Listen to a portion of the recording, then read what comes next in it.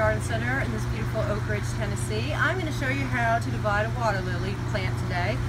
What has happened is it has jumped out of its pot, so its roots are hanging. You don't want this in your pond, especially if you're trying to grow these in containers, because it's just going to go crazy. So what I'm going to do is I'm going to flip it over on its side, and I'm going to push and pull on it to get it out of the pot. Okay, we've taken it out of the pot. You just have one big mass of roots and soil. So the piece that's jumped out of the pot, we're just going to break it off, and that'll be its lily itself. I'm going to gently untangle, and then you don't need all those roots to go back into the pot, so you can rip off. And to prevent that from happening again, what you'll want to do is, you see how it's growing? You want that to grow towards the middle of the pot other than jumping out of the pot. That was probably the first mistake that the homeowner made when planting. So we're going to go ahead and fill this probably halfway up with soil.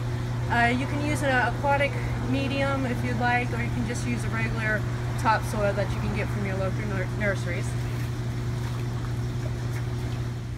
Topsoil. Let's get this guy out of the way. We'll work on him later. So you'll spread out the roots. Don't forget to add your fertilizer tabs. It's really going to help the plant as it starts to grow.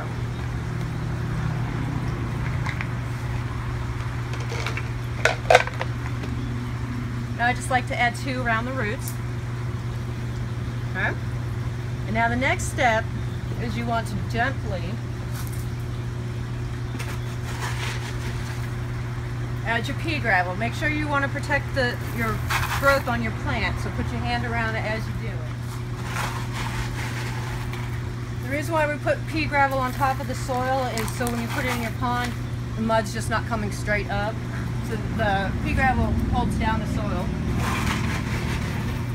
And if you have a lot of lilies to divide, a shady location is a great place to do that. The sun will just dry out the leaves and it'll just die back. So the next step, what I would recommend doing is actually putting this into a bucket of water before you set it in your pond, and I'll show you why. You want to gently lower it.